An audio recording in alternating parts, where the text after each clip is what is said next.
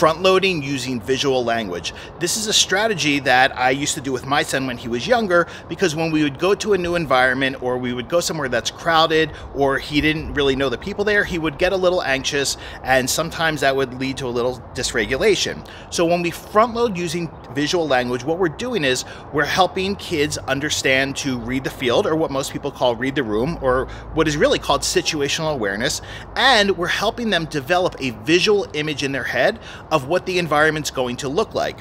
Now keep in mind, for kids with ADHD, they have difficulty with nonverbal working memory, or what I call future thinking skills. That is their ability to visualize themselves doing something in the future.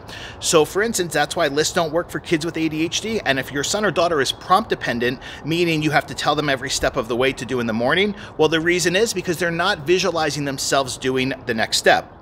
I do want to mention I teach a strategy to help move from prompt dependence to independence in Webinar 2 of Executive Function Crash Course for Parents webinar series, which is part of the ADHD Dude membership site. Let me give you an example of what front-loading with visual language would sound like. So we're going to Aunt Mary's for Thanksgiving dinner. There's going to be about 10 people there. The dining room table is probably going to be in the living room because that's always where Aunt Mary sets up for holiday dinners.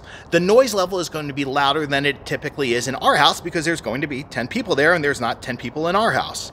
There's going to be other kids there as well. What's expected is if they want to play a game, you make your brain be flexible and just play the game with them, because when we're visiting somebody's house, we want to be a good guest and we want them to have clutch thoughts about us.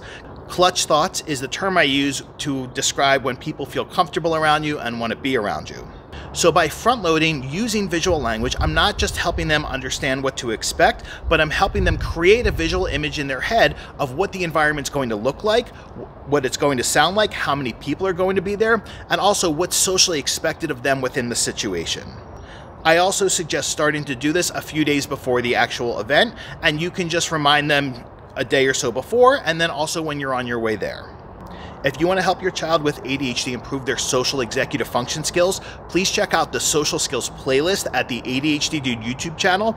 And when you're ready, there's the Socially Smarter webinar series, which is part of the ADHD Dude membership site. Hope this is helpful. I'll talk to you soon. Remember, front load using visual language.